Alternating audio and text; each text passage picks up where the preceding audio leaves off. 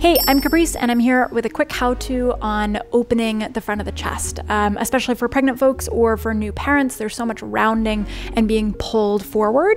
So you can take a quick wall clock. You can face the wall, bringing one arm straight out to the side, and then turn the body, turn the toes, the hips, the chest, all the way in the opposite direction. If you find that your shoulder is really lifting up to your ears, soften the elbow, or maybe take a little further step away from the wall. You can stay here for 3 to 5 breaths, or you can walk the hand up a little higher and maybe lift just the fingertips off the wall for a little nervy action all the way down. For more prenatal chest and upper back opening, find my full class on TING TV.